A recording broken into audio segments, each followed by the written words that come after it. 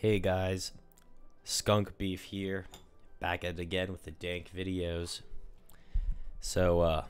Today I'll be playing Minecraft 1.16.5, currently as of February the 27th, the newest. Wait, I just realized, if February is so short, why do we pay the same amount of rent on February as we do for the other months? Anyways, we have to change our language to pirate.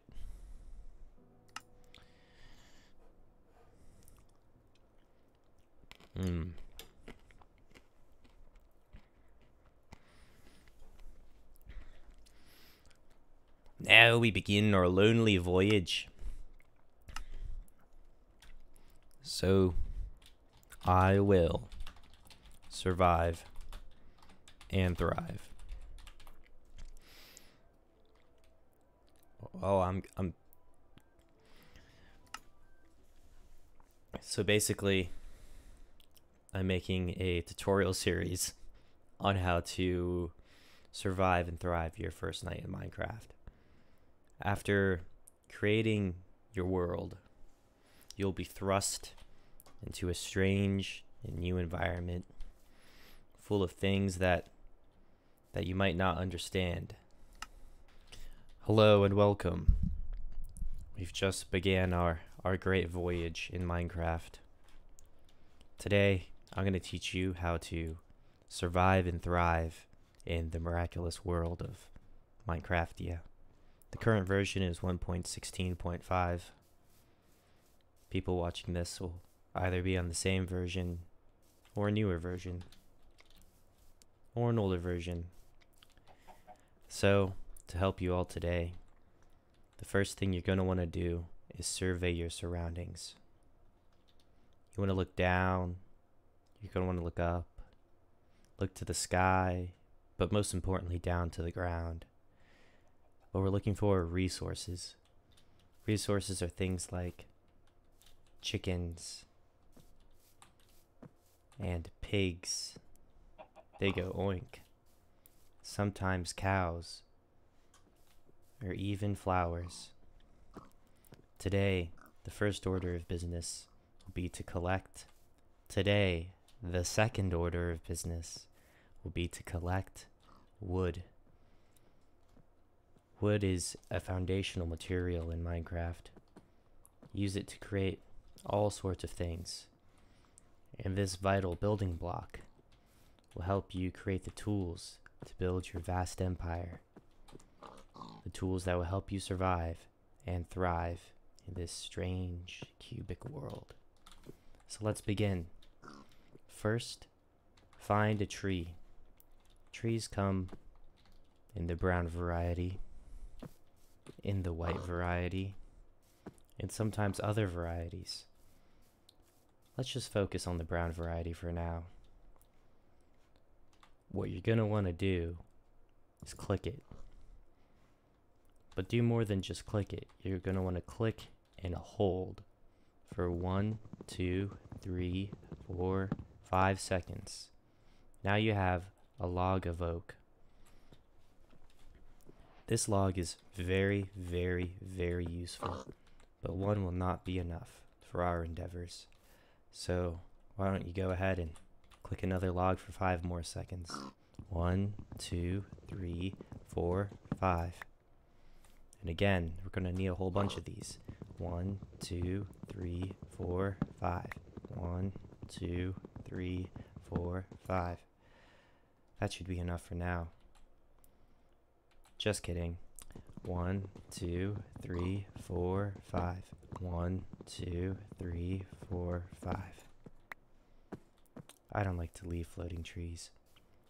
So now that we've collected wood, our second order of business, just as in Naked and Afraid, will be to find shelter. Shelter comes in all sorts of shapes and sizes. Shelter could be a secluded area, blocked off, protecting you from the harsh environment and from the elements.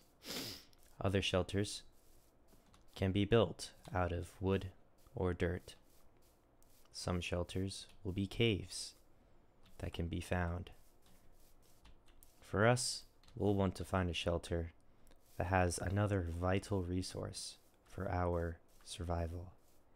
This vital resource will be coal. And although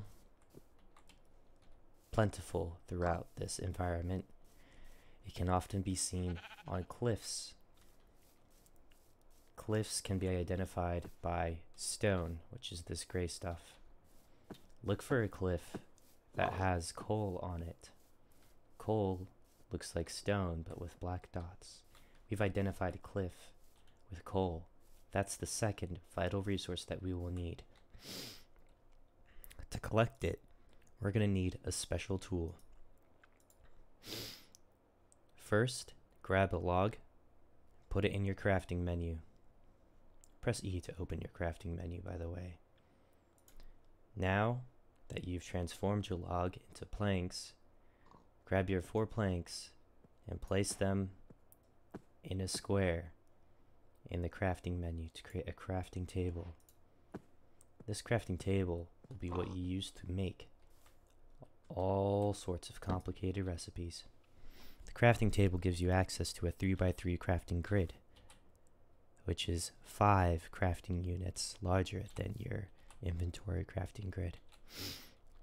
So now that we have a crafting grid, let's grab our other logs of oak and turn them into planks.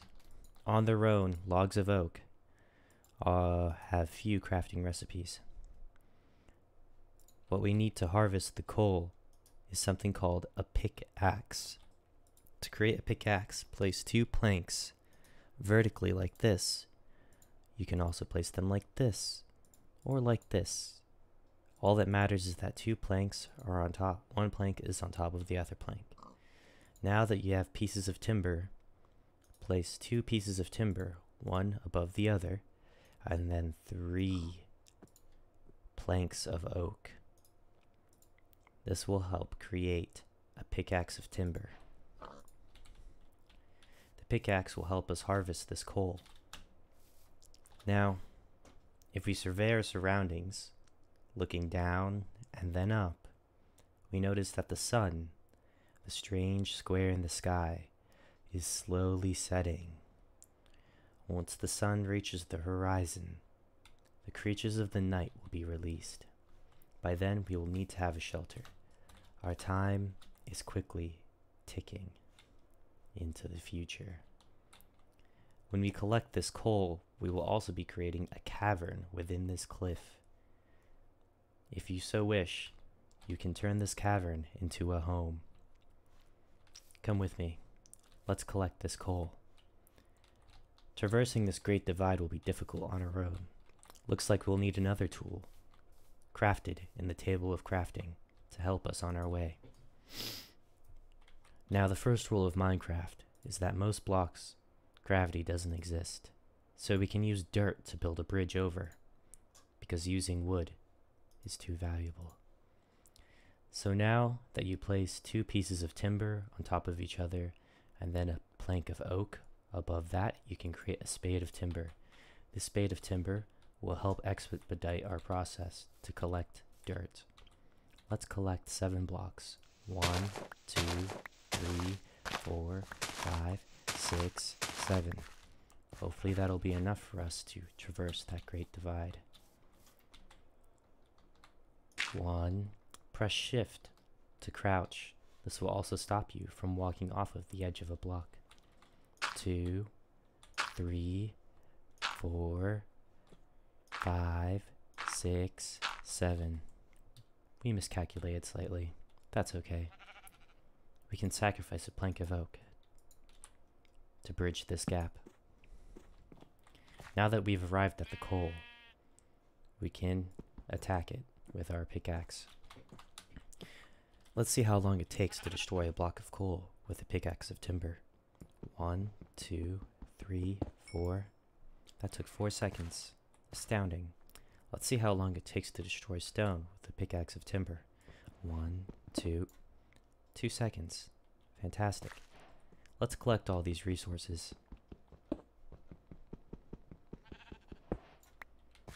Fantastic. Now that we've collected ample supplies of coal and wood, we can now hollow out this cavity and create a home that will protect us throughout the night. Let's begin. First, we take our spade of timber.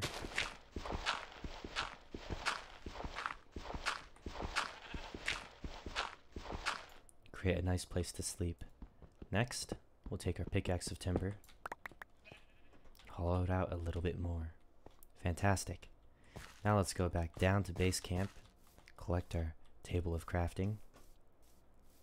To collect our table of crafting, you can A, punch it, or B, create another fantastic tool that will help us in our journey. This tool will be called an axe of timber.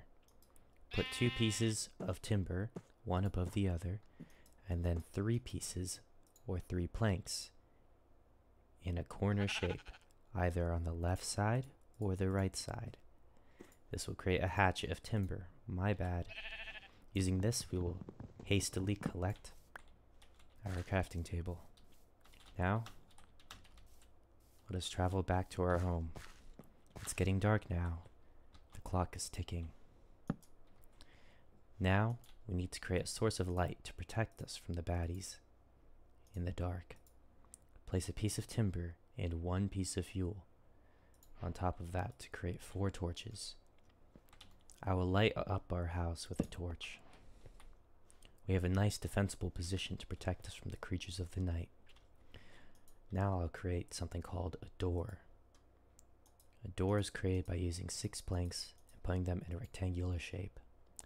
This actually creates 3 doors of oak timber. This is fantastic.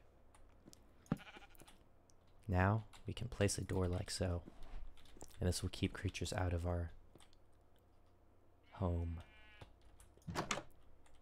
Opens like so. Very easy. Very nice. Now, it's time to huddle in here for the duration of the night. But instead of just sitting, doing nothing, we can prepare for the morning. For in the morning, the creatures of the night may still be roaming about, hiding in dark places.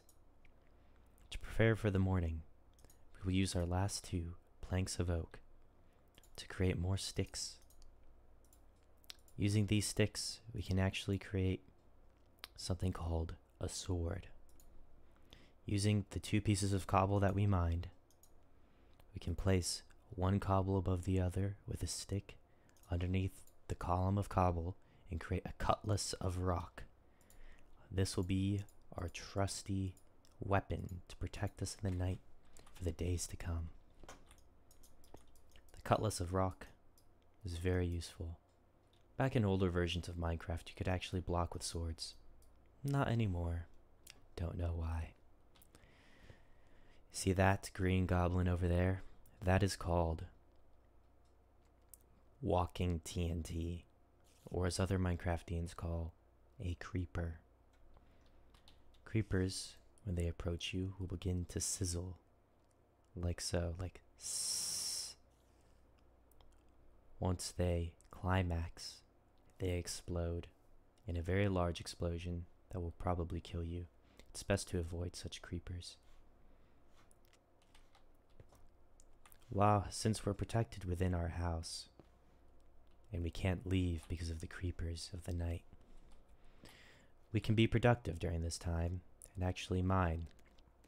Mining will help us find more resources, like our number 2 resource, coal, and maybe potentially another one called iron, which will help advance us through the technology tree. So to mine, simply dig straight down. Oh. Well, not like that. Since our abode is inside of an arched structure, we can't dig straight down, sadly. What we can do is dig this way. I believe it's east. Into the mountain further, the hill further, and then we can go down. I'll do that. And I'll meet you guys back in the morning. Let you know if I found any iron or coal. My ice cream is melted. Lastly, be sure to light the way as you dig deeper into the darkness, for creatures of the night will spawn in any and all places of darkness. See you in the morning.